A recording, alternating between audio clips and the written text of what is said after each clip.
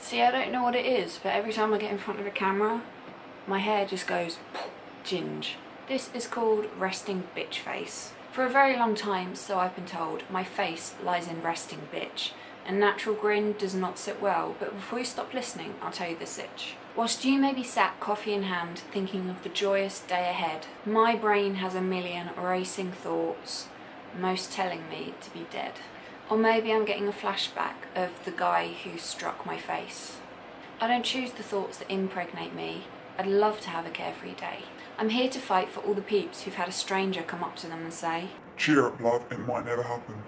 maybe I should let them peek inside my brain. For what you think is a resting bitch face is actually a brain screaming, what the f***?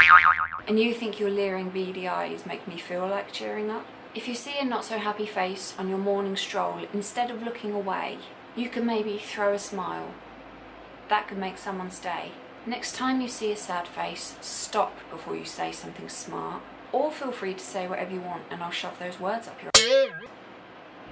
The moral is you've no right to judge, nor pass comment or put people down. They could be in their own living hell, about to die, have a reason to frown. So go on, walk down the street, happy as can be, but don't knock down others who struggled out of bed only to be faced with your grinning yellow teeth.